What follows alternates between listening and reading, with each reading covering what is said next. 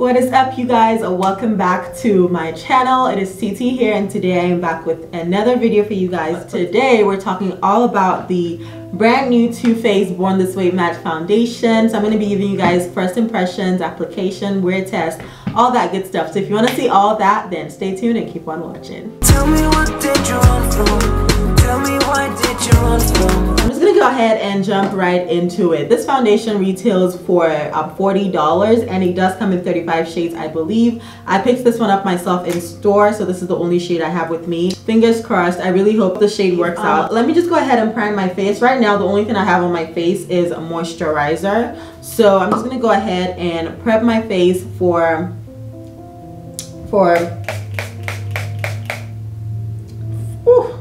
the foundation application. And if you oh my gosh, I just sprayed that all into my mouth.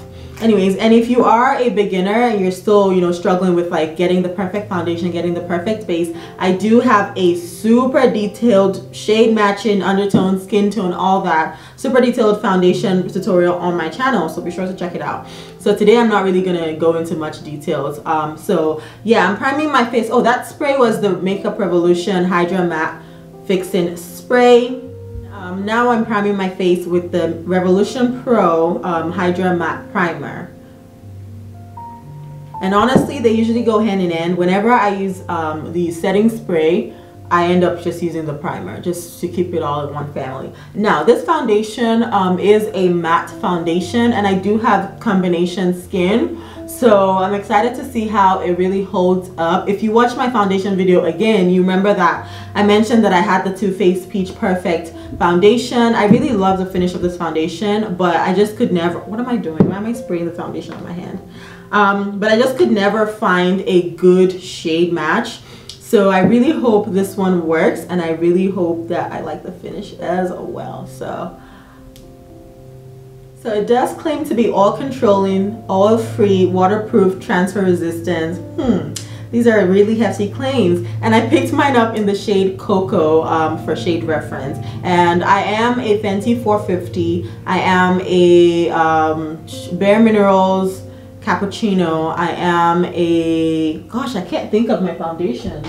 I am a Huda Beauty Coffee Bean. You know what? I'm going to have all my other foundation shades in the description just so you can use it as a shade reference. So yeah, I have my face primed. Now we're going to go on and apply this foundation. I'm going to be using a sponge. I'm actually considering whether or not to use, you know what? I'm going to be using a sponge on one side, and then I'm going to use a brush on the other side just for the heck of it. I can't remember. I don't think, I haven't read anything about, honestly, I haven't read much about the coverage, so I don't know if it's supposed to be full coverage. Yeah, it just says undetectable super long wear foundation. So yeah, we're gonna do sponge and then brush. So let's get into it.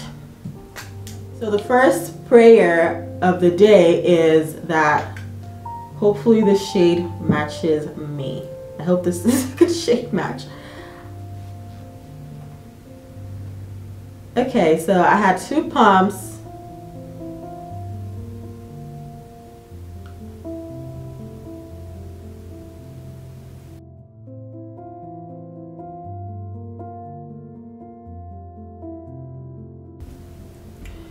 Okay, so this is what that shade looks like on me. It is described as, I just checked, and it's described as deepest with neutral undertones. For me, honestly, that description does not match what I have on my face, because if this is considered deepest, that's just not gonna work. I'm just gonna swatch it on my hand just so you guys can see the difference between this one and another foundation that I currently wear.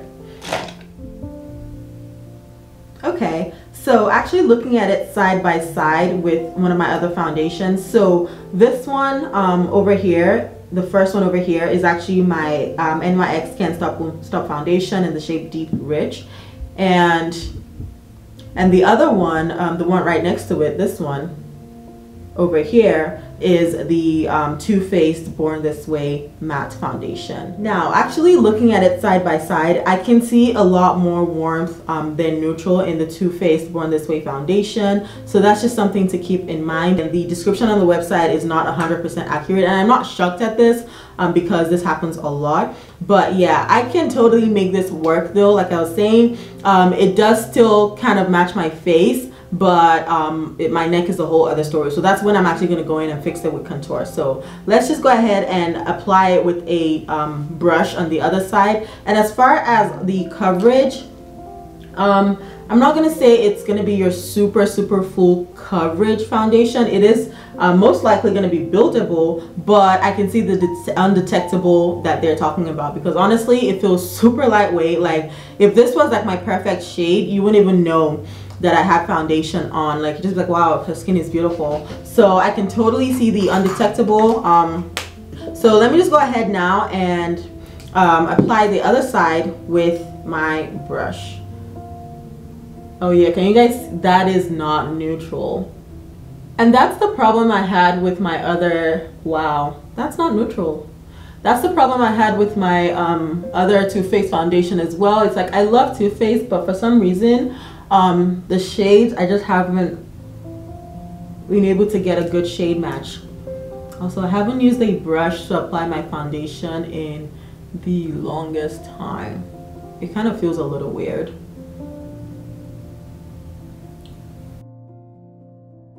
You definitely get more coverage with the brush, of course. That's expected, so I'm not like shocked at that.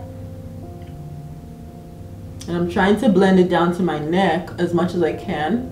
So even though I apply with a brush, I still go over with a sponge just to melt everything into my skin.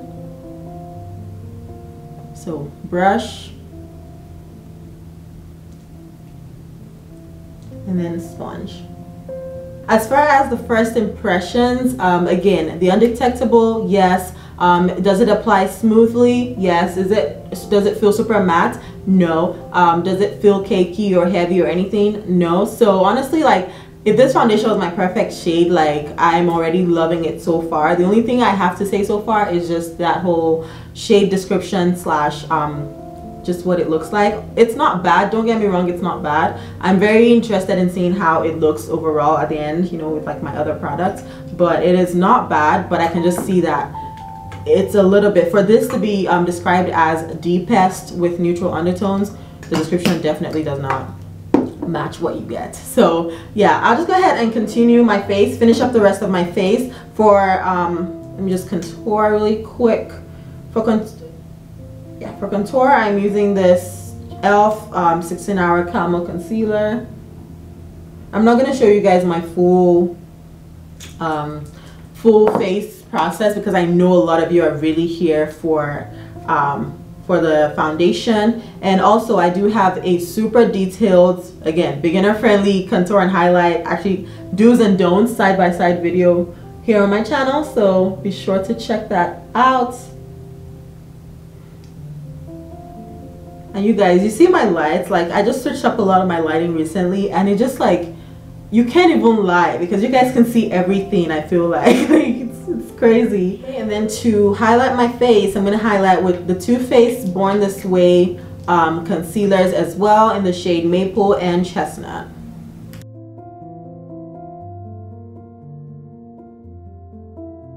Oh, and you guys, a trick that I do, especially when my foundation doesn't match my neck, you know, when it's not like on point, my concealer, whatever I have left on my sponge when I'm like blending on my under eye concealer, I actually put some on my neck, put some on my neck as well. I can't talk and do that. Put some on my neck as well, just so that my eyes will at least, like, that area is still going to look a little bit highlighted. It's going to brighten that up a little bit, and it's actually at least going to match my under eye.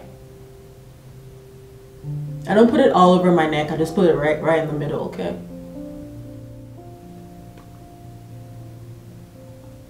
Okay, well, it's starting to look a little bit better, especially now that I have some contour on my face. So I'll just go ahead and finish up the rest of my face really quick, and then I'll be right back and I'll give you guys my first initial final thoughts, and then we'll start the wear test. Okay, you guys, so this is my finished look. It is currently, let's see.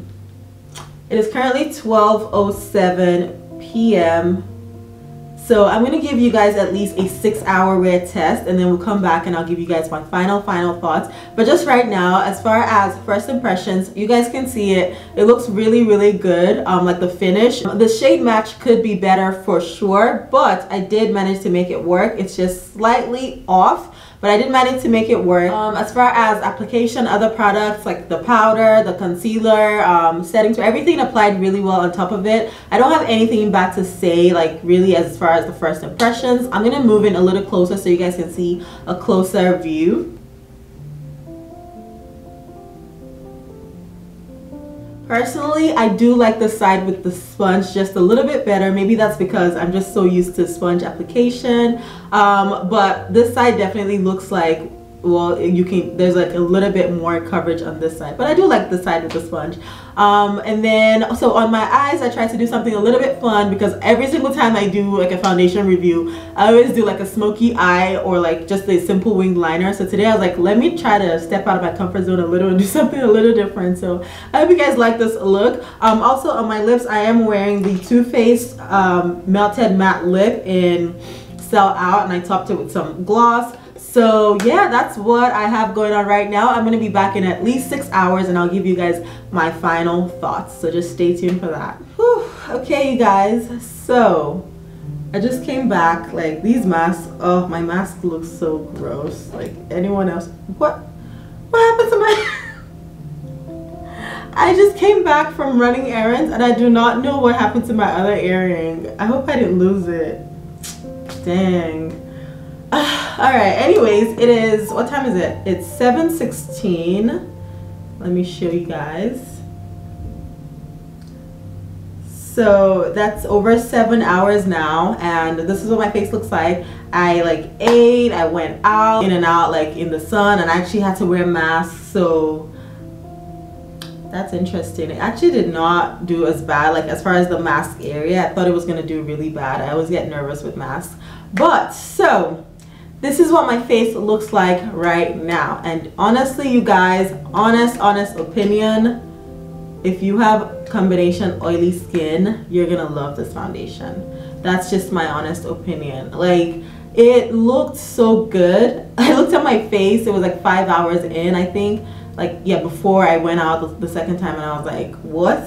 Like, my face looks so good. It's a matte foundation, but it's a satin matte. It's one of those where it doesn't, you know, it's not gonna look super drying, or it's not gonna look super patchy. It just looks like nice and soft. I haven't touched my face. I haven't done anything to my face at all. And keep in mind that I do have all these lights, so you know, these lights don't even, like, they don't try to help at all. But even with the lights, like, my face looks so good. I'm like trying to look close into the mirror, and as far as actual oils like seeping through, there's shine, there definitely is shine, but maybe a tiny bit of oil over here. But even at that, like, very minimal, and you know, there's nothing on the sides of my face. That's normal. I do have combination skin. So I'm gonna blow up my face, but before, actually no, let me just go ahead and blow up my face, because I don't want to